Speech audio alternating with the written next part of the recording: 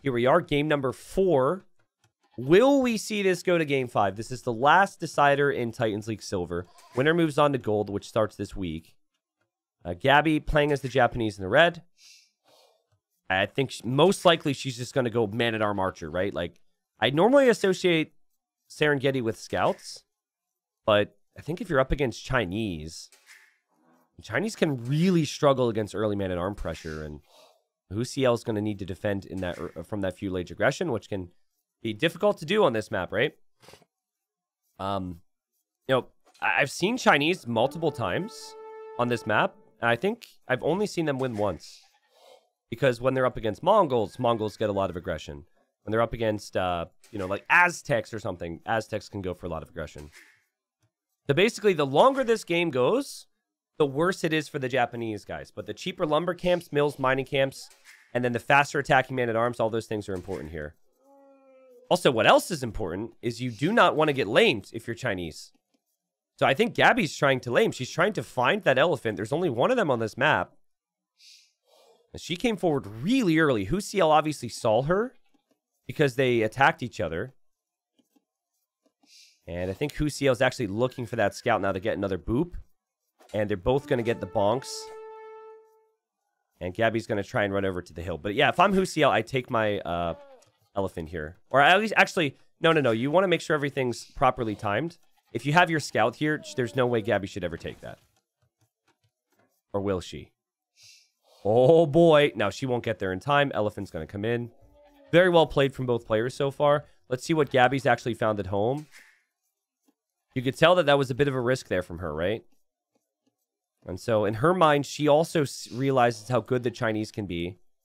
I think at this point, she definitely has to go home to find her resources, push in some deer.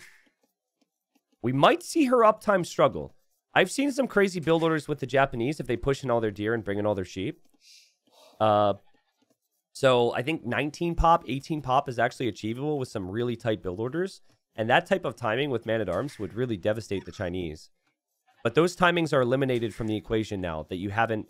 It's not so much having the sheep, but it's also having the ostrich and the zebra. So this will likely be more around the lines of like 21 population, which is your standard times you'll see in most maps. Still strong, obviously, and still will be awkward for HuCL, but... And she just didn't find the reward she wanted there. Wanted to get away with stealing some resources. So I wonder if we see HuCL try and open with archers. Because it feels like Man-at-Arms is expected.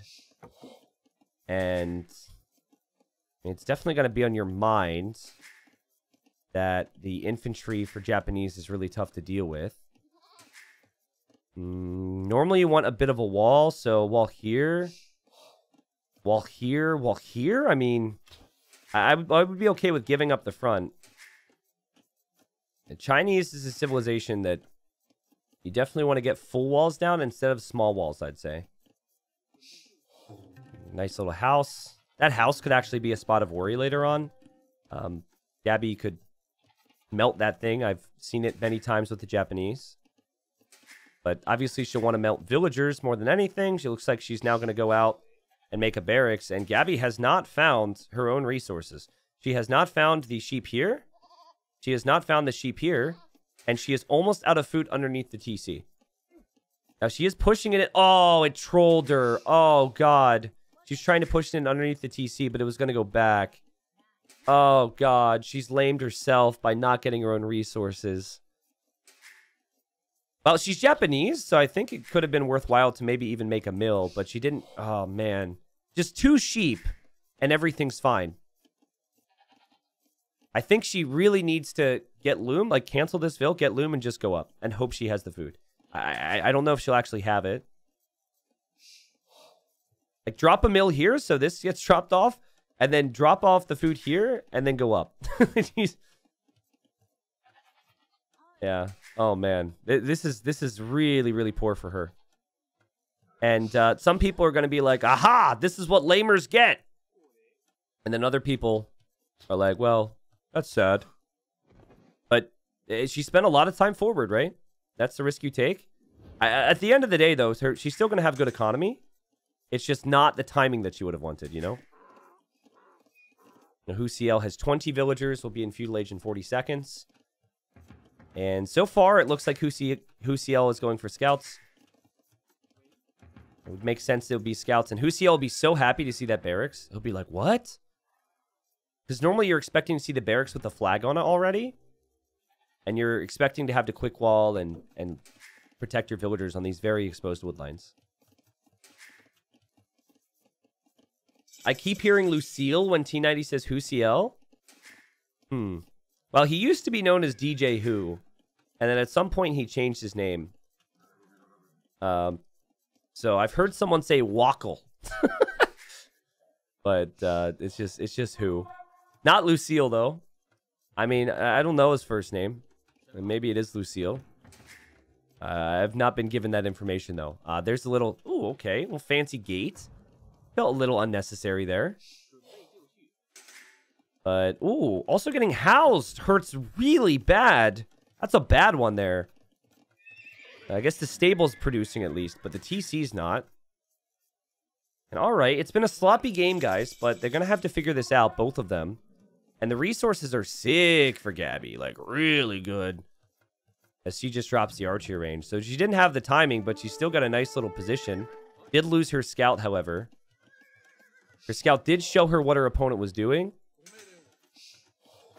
And the scouts right now are trying to engage before these become man-at-arms. I don't think that's possible.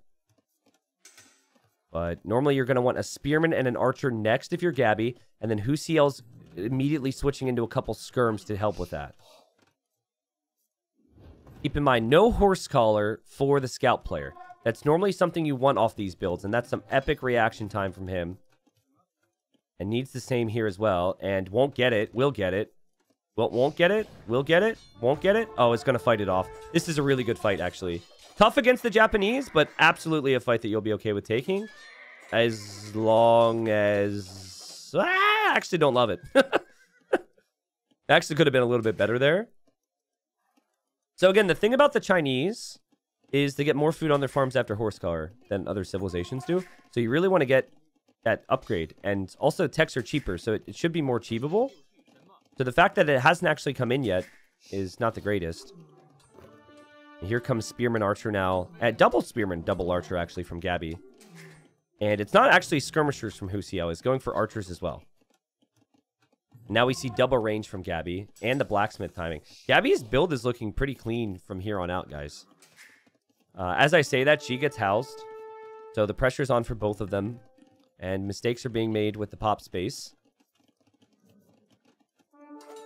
I think that could happen to Husiel as well, because his house will be delayed here, if not completely denied, as the 2 archers, 2 spearmen will find some nice value.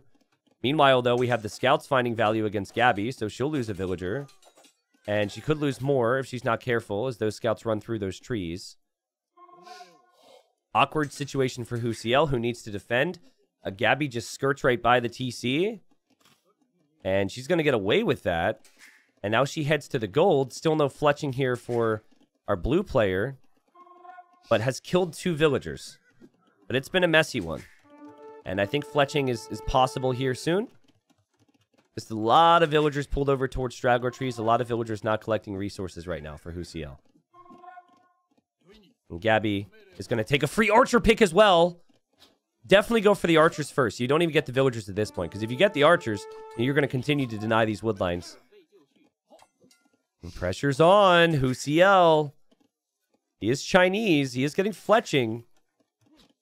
But he's been housed a couple times. He doesn't have the army numbers of Gabby. Gabby's got a lot more structure. Both ranges are producing. Reinforcements coming in. This archer will likely go down. These archers here getting some nice little picks. It's just on the spearmen, though. And this is well played from Husiel, who's definitely stabilizing. Has more villagers. Has killed more villagers. Just needs to hold a little bit here. And very good patience with the scouts. Well, as I say it, maybe not. And we see villagers going to stone for Husiel. As Husiel now drops a tower on what is currently Husiel's only wood line. These units here, there's something that Husiel will want to deal with at some point. It feels like now that he's got the tower here, he might be comfortable enough to go chase that down. But look at Gabby. Gabby immediately says, that tower doesn't protect the backside of your wood line. I love this approach. That's so cool, man. Like, you don't see that as much these days.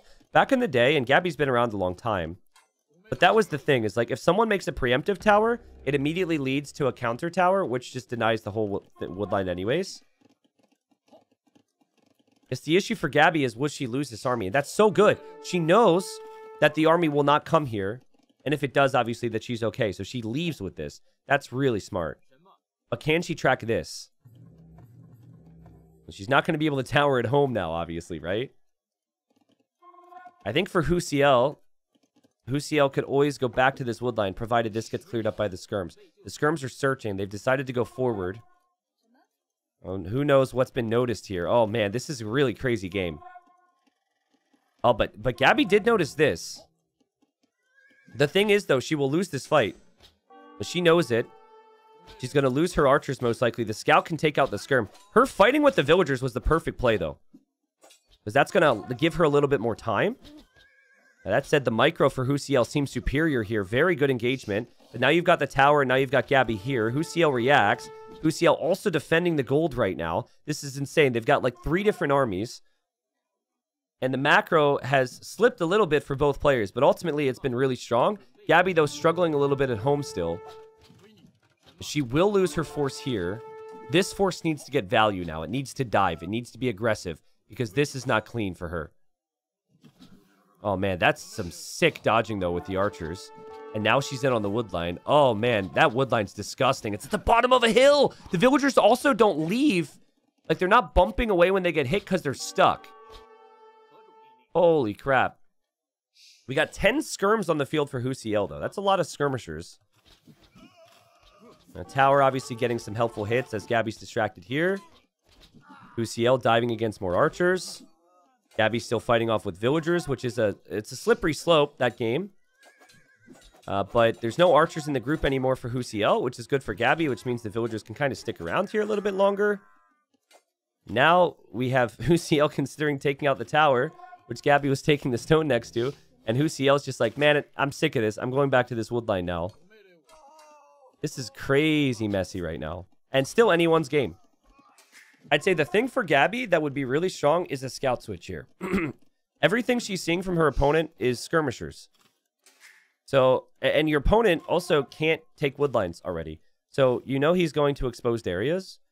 With these resources, you either save it for Castle Age and go knights, or you try and go skirmishers. Or not skirmishers, sorry, scouts. Really crazy game. I really like how she defended here and how persistent she's been with controlling this area.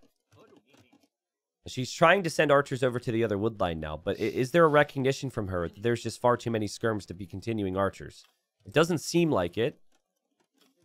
And then will there be a recognition from Husiel that Gabby's sneaking in on that side? We've got the defense here. This should be fine. But will this be noticed? There's the stable, by the way, from Gabby. I like it. I like it a lot. Could have happened a bit earlier. Oh, dude, she's so sneaky with her army, though. And Husiel reacts right away. Husiel's trying to get Castle Age right now. Might be thinking Gabby's on the way to Castle Age, but Gabby's not. Gabby maybe even go 2 stable here. She's going to go full feudal to try and win this and go into Gold League. Will it work? There's a lot of weak villagers in these groups. The gold groups as well.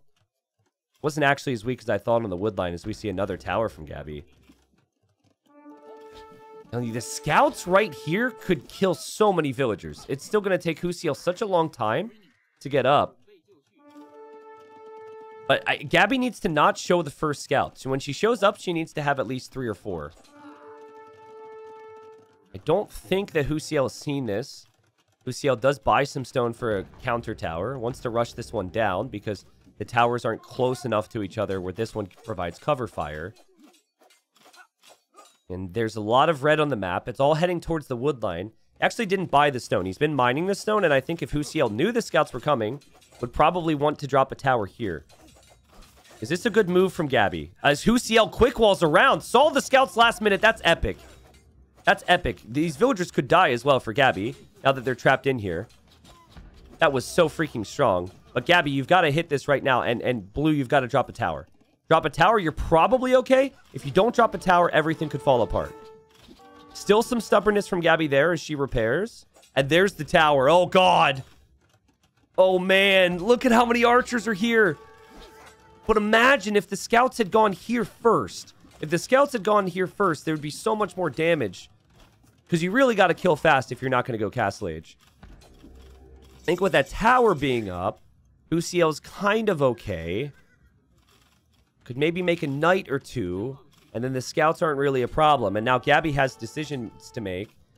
And I think that decision all revolves around just micro. Micro with those scouts. Try and keep the ranged units alive.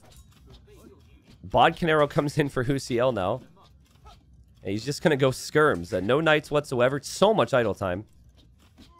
And can barely take wood. These villagers really need to get to that wood line. I'm not sure what's happening. No bloodlines for these scouts, but at the end of the day, they're still scouts against skirmishers, right? I was a little surprised we didn't see some buying and selling at the market from Husiel to add a knight from that stable. Could send a knight here. Could send a knight into Gabby's economy. Gabby's economy is looking great, by the way. Look at that. That town center. I don't like this town center at all from him. And this town center doesn't do anything for you. This town center just donates kills. It's still feudal age skirmishers. Sure, you've got Bodcanero, but those scouts can still engage. Gabby knows it. She's still producing scouts, guys. She's still producing archers. She's got bloodlines now coming in. That TC is now denied, but he spent the resources for it. And I think Gabby's going to take this series. It's looking so good for her right now, but she's still stuck in feudal. She's not that far ahead in villagers. That's where it gets so complicated. But the efficiency of the economy is just unbelievable for her. I think you can still produce more archers. Maybe you just stop producing scouts now, and then you save your food. You know this is bad when you have to make a tower in order to be able to complete a town center. And now more villagers die. The knights maybe could have come out here for Husiel, but I think ultimately when he made it to Castle Age, he didn't really have the resources to do much. And Gabby had so many archers that he just knew that it wouldn't have really accomplished much, at least in defense. And now the vills start to get sniped. Now the eco KD is 14-4.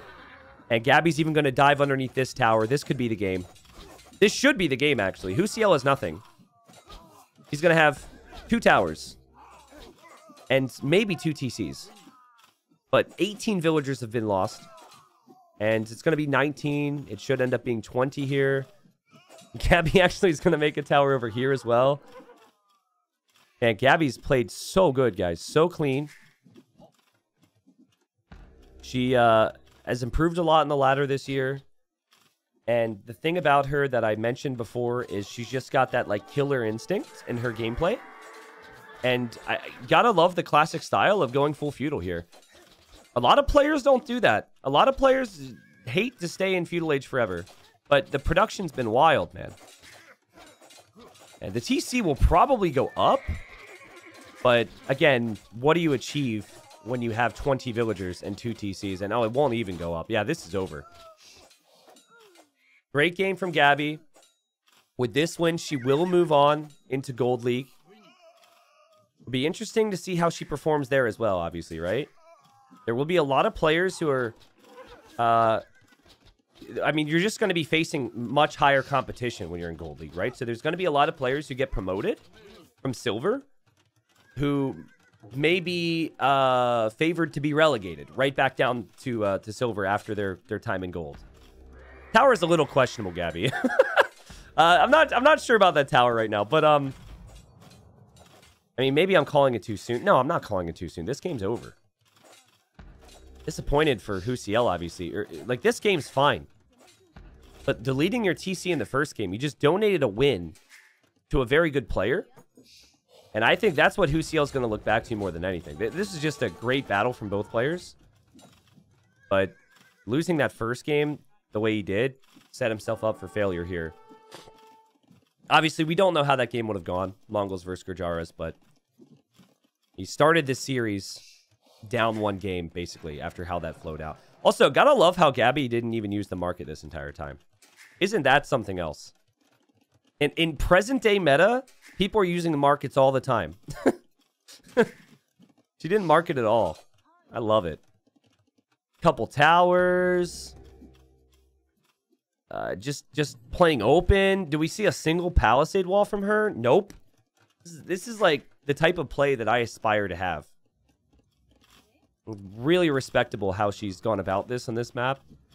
Against the Chinese, obviously, which I think are just better civilization the longer the game goes. But Gabby's resources are... She's going to genuinely be able to do everything when she gets to the next stage. She'll be able to go for knights. She'll be able to go for a castle drop, siege, whatever.